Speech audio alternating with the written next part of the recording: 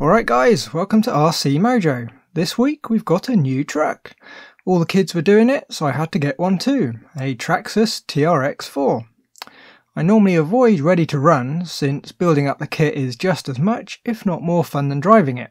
But Traxxas haven't done a kit in a long time, so there's not much hope of them doing one now. When you open the box, you're greeted with a Traxxas TQI transmitter. It's nothing too spectacular, but it has all the right knobs and switches to operate the truck. It's even programmable using a blinking LED menu system. Then we've got the truck in a poly bag and some paperwork, and that's about it. It's pretty bare bones, but it's the truck that we want, not all the accessories that we'll probably just end up losing anyway. From the box, the body's held on with two body clips that go through the bag. It looks like it's done the job, as the body looks nice and fresh. It doesn't have a scratch on it. Considering it's a clear body, Traxxas have done a very good job in dressing it up. The exo, the snorkel, all the bits on the back really do disguise the simplified details of the vac form body. I do wish that they'd made the windows transparent though. And with all that out the way, we can get to the good bit, the chassis. And starting at the front, we've got a nice chunky plastic bumper with a fake winch. The good bit though, the mounting posts are the same width apart as the SCX-10 and similar, so there's loads of bumpers that should bolt straight in. The steering servo isn't the most powerful, but it should be adequate to start using the truck, and like all the electronics, it's waterproof. But that is pretty standard these days on the high-end ready-to-runs. The dampers have threaded bodies for that super fine preload adjustment. I've never gone into that much detail with the scalers though, I just set them so the chassis sits nice and level and the preload is nice and light. The motor is Traxxas's 21-turn 550 Titan, a perfectly good motor that no doubt Traxxas have matched the stock gearing to. The ESC is 3S capable with drag brake. It's waterproof, so should do the job perfectly well. It also has this red BEC connector that apparently connects to the battery. I'm not sure if it's switched or not, but I'm sure it's going to come in very handy as a power source. On the battery lead we have the usual bit of card with some dire warnings, which I'm sure are very important. It's attached with a rubber band, which I like. It makes it nice and quick to remove. There's another red label on the wires too. We'll have to leave that there for now though, just in case we find something wrong with the ESC. Next we have a mini servo that runs the 2-speed shifter. And moving across to the other side, we've got some more of those nice threaded body dampers. The radio tray has a nice bit of antenna tube to get the antenna up above the rest of the structure. It's nice that they've done it properly rather than just leaving it loose. The radio box is sealed with O-rings and has a rubber bung for access to the bind button. Next to it is a little window so you can see the status LED. Looks like a very well thought out enclosure. Just beside the radio box are the two diff lock servos. They connect with some small Bowden cable, a bit like the brake cable on a push bike. It goes down to the axle to operate the diff locks. You can see them on the underside doing their thing. The front one is a bit concerning though, as it's in contact with the motor, but hopefully it's not going to get too hot. The drive shafts are fairly slim and they feel good and solid. It also looks like they have CVDs at the end rather than universals. The real party piece though are the portals.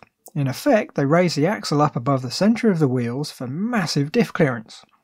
If I hold up an old SCX-10 axle against a wheel nut, you can get an idea of the difference, and that alone will make clambering over tree roots a lot less frustrating. Admittedly, the newer SCX-10-2 has a far smaller diff than the original, but the clearance is still going to be quite a bit less than the TRX-4. So that's the chassis. I think now we might as well have a quick look at the transmitter. If you've had a recent Traxxas, you're going to be familiar with it already, but if like me you haven't had a new Traxxas model for a few years, you're going to be more familiar with the old TQ3. Surprisingly, it seems the new radio shares some bits with the old 27 meg unit. The red rocker and the trigger appear to be identical. The TQI is a fairly good fit in my hands. I can just about reach the wheel with my thumb for one-handed driving, which is quite important when you're holding a camera in the other hand. The 2-speed rocker doesn't get in the way, but it's still nice and easy to switch while driving. The diff lock toggle could possibly be in a better spot. It might be a bit tricky to reach while steering at the same time, but I'm sure it's one of those things that you get used to. On the back there's a cover for the optional Traxxas Link module. If you get one, you can program the transmitter through an app on the smartphone. Quite neat, but for this truck I don't really think it's going to be necessary. Next to the diff lock toggle there's the menu and set button. Using blink patterns on a red and a green LED, you can set up things like endpoints, expo, and servo reverse. In the foot we have the battery tray, which takes 4 AA's, which I much prefer over LiPo or other wired packs. With loose cells you can grab some alkalines from a nearby shop if you get caught short. And that just leaves the paperwork bag, where we find some body clips, a few tools, Allen keys, and a good old cross wrench. Some Traxxas decals, a service book which hopefully has some exploded diagrams in. They're also available on the Traxxas website. Not as good as building a kit, but it does give a good idea on how it all fits together when you have to do repairs. The warranty card, which I'm sure I'm going to forget all about as usual. The rather nicely printed quick start guide, very nice and colourful and well laid out. It's not the full manual though, for that you have to download a PDF, but it's better than nothing. And lastly, there's this plastic part. Not sure what it's for, but it appears to link up with a body post somewhere. I can't find any mention of it in the manual, but I'm sure it's going to be very useful for something. To power up the truck we need a battery. I'm using a Turnigy Square 2S LiPo, which fits a treat. Traxxas do some nice packs too, but they're a little bit pricey for what you get. One advantage though, the Traxxas gear is all plug and play. For this LiPo we need a Traxxas to XT60 adapter. This one has the older Traxxas high current connector, but since the newer Traxxas ID connector is backwards compatible, it's going to work just fine. We need 4 cells in the transmitter. I'm using any loops, which are low self-discharge NiMi cells. They work a treat for transmitters as they lose very little charge if you don't use the radio for a while. Okay, the transmitter's on and ready to go.